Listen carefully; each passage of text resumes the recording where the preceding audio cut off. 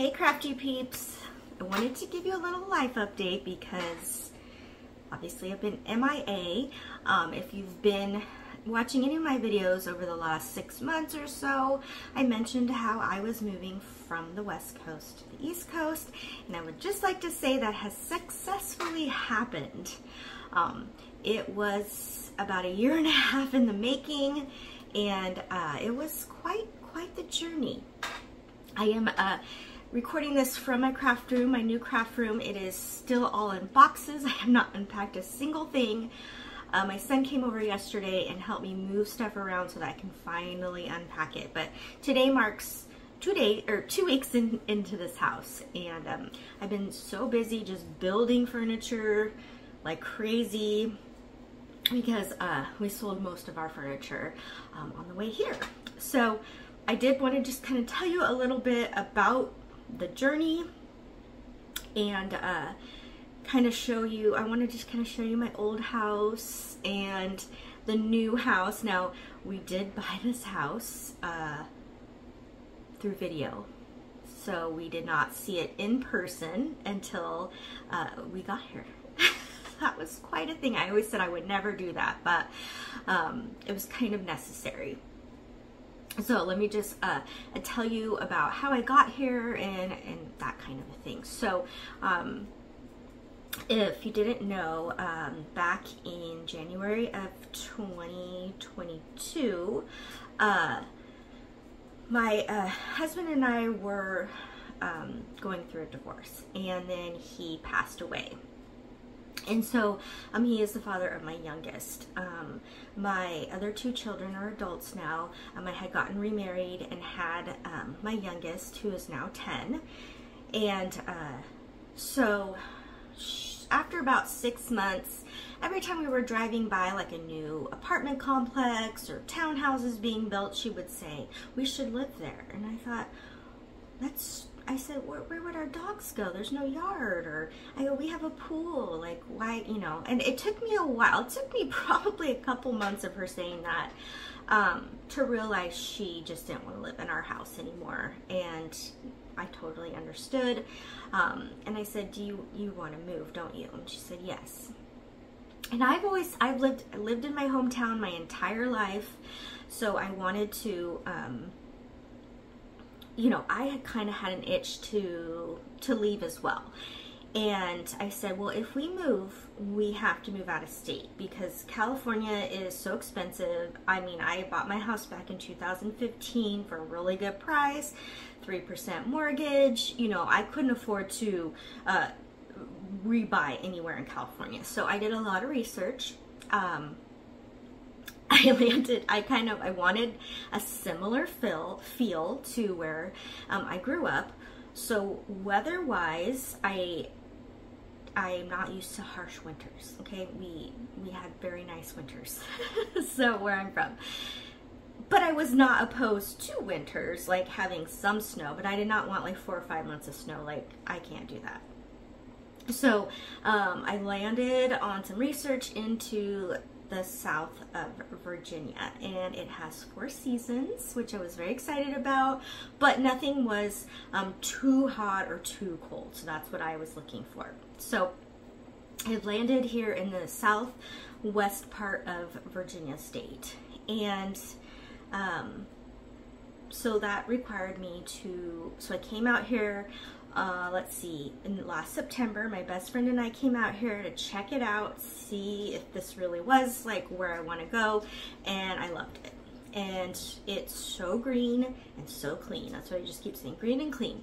I think there is a lot of misconception about California. There is like every climate, every kind of scenery in California. It is a huge state. You've got the lowest part, San Diego, LA, that's where like the really nice weather is, that southern part.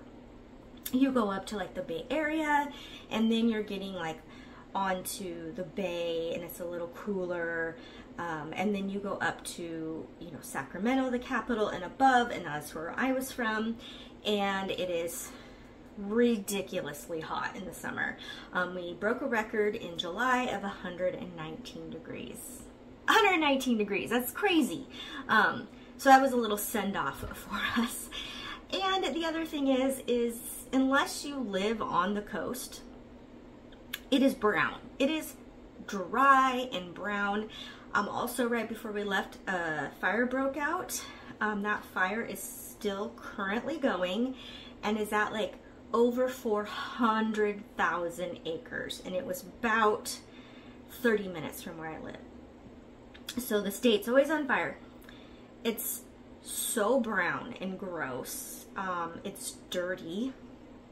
It's filled with homeless, which is just sad and awful. So none of those factors are here. So we came and visited in September. I said, let's go for it. And so then I started working on my home and preparing it for sale. And so worked on that hard at work. And then in May, my mom, because my mom lived with me there and she still lives with me here. My mom is losing her vision, and so I help her out. I don't want to say I take care of her because she can take care of herself, but I do help her quite a bit because she can't drive and just had trouble reading, things like that. So anyhow, my mom and my youngest, we came out here and we met with a realtor. And here's another little fun backstory. My daughter made friends with a girl at school, a new girl, and it turns out this girl is from this area. Like, what are the chances? So they had just moved from here, and not because they didn't like it here, but there was, there was a reason. So they gave us their realtor's information, so we used that realtor, and love her. And so we came out and we house shopped, and we put an offer on a house. The market here there wasn't a lot of inventory, and so houses would go on the market and within 1 or 2 days we get multiple offers. So we were offering more than asking, and we still didn't get the house. So we offered on another house while we were here, didn't get the house. So they always say, the whole time I prayed, God's timing just give me peace if this is the right place, all those things. So I felt really confident that everything would fall into place as needed. So it was a Friday, and I got an offer on my house, and I was going to counter because they offered a bit lower. So I countered. Saturday, this house came on the market. I messaged my realtor. I said, our house is going to go under contract. Can you please go and look at this house? So on Sunday morning, she called, we did a video chat, and we toured this house. It checked off, all the boxes we needed. The cool thing is I had already looked at a house on this street, and I remember going, I love this street. As we drove into it and looked at the house we looked at on the street, gorgeous on the outside, but 1970s on the inside. Literally had yellow wallpaper, yellow walls, like a blue bathtub with blue tiles and blue sink. It needed so much work that we didn't end up wanting that house, but I already knew I liked the street, so that was cool. So I said, okay, let's do it. Let's offer. So we put an offer in Sunday afternoon. My house in California went under contract on Monday.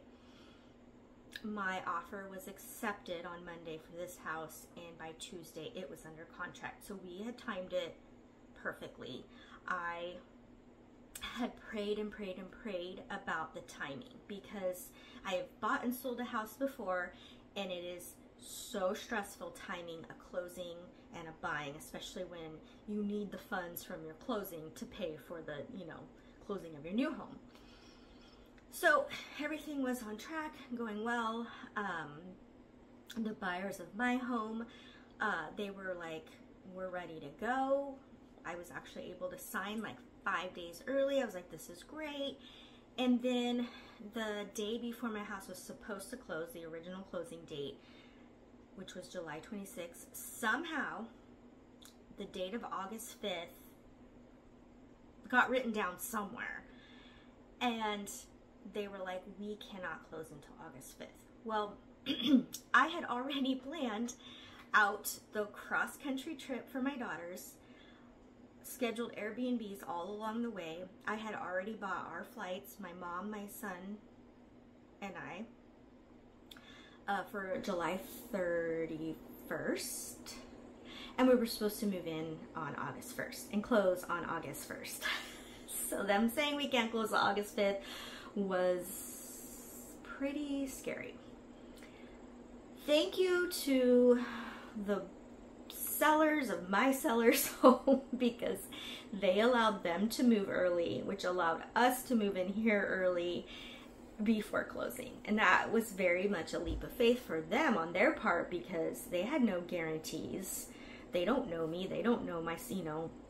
So anyhow, they let us move in actually on August 2nd, and then we were able to close. And so the house is mine, the house is ours. So far we love it here. It has, I come from a town of 100,000 people. This town is 22,000 people, but it feels the exact same size. It has every store that I'm used to, you know, Hobby Lobby, Michael's, Joann's, right? The three most, and Dollar Tree. Home Depot, Lowe's, Target, Walmart, Ross, TJ Maxx. Every store that I need, okay? So really that's all I need in life. So it's a good fit so far. So many people were like, you're coming from dry heat and it's humid, and you know, and I was like, well, I have visited in September and May, which I realize is kind of at the end and beginning of summer, but so far the humidity hasn't really bothered me. I mean, sure, I don't love it. I'm not like, oh, but the temperature is so much lower. It's definitely not something that bothers me. In fact, yesterday I went out and I didn't even notice it. So it's not super humid here.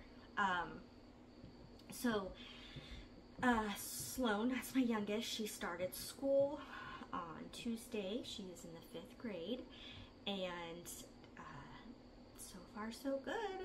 She's doing great. She's already made a friend on our street, and so it's great. Both of my adult children are with me as well. My daughter is still living with me, and she just got a job yesterday, a full-time job. She just finished her AA, and she's taking some time off, and so she got a full-time job. And then my son also moved with us, but he got his own place, and he got a full-time job too. So within 2 weeks, I'm so proud of them. They both already got their full-time jobs. And Sloan's in school, and my mom is a very social, and she's 77 years old, but she is very social. She's already joined 2 bowling leagues that start next week, and then we plan to eventually get plugged into a church, which I think will be really good for her as well. Hopefully she'll meet some friends through that. So everything's going well so far. We love it. And so again, I will kind of show you my old house just so you can kind of see where I came from, and then I'll show you my quick tour that I did. Literally the day I saw the house when I moved here, I did kind of a walkthrough. Totally forgot to get the craft room and the my bedroom, but you know, I am going to share along the way how I make over the house. I have to paint every single wall in here except this one. This one was already painted green and I'm leaving it. But every other wall in this house I am painting. So it's gonna be really fun to make over this house. And the outside is gorgeous. The outside of this house is gorgeous. I don't need to do anything there. One cool thing about this house is, so I have 2 dogs and 2 cats, and I have my 2 dogs. Sorry, I kind of get, my brain gets jabber. So this is a split level house. So you come in, you have choice to go like up 8 steps or down 8 steps. So the main part of the house is the up part. So there's a deck, and the people who lived here before fenced in an area to the side of the deck and made like this little opening with a ramp down. And so when we let the dogs out on the deck, they just go down and they have their own yard, just their own fenced area, which is the coolest thing ever. And oh, and then just to kind of go over that, so you go upstairs and you've got an open concept of kitchen, dining room, living room.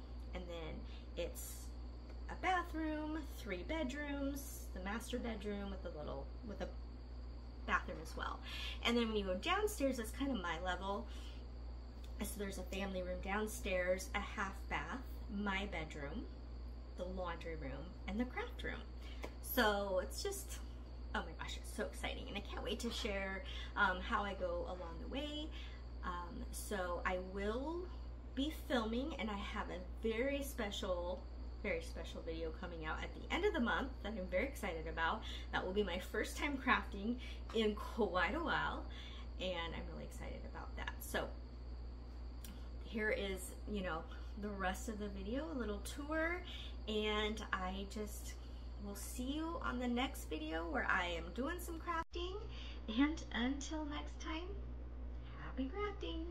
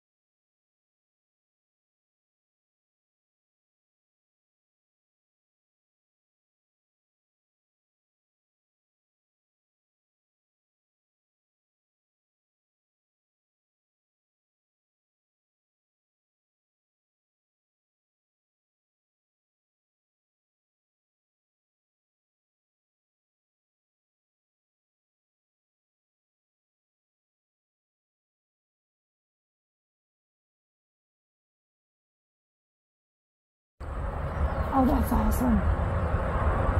We can see deer and stuff over here. You have such a wildlife.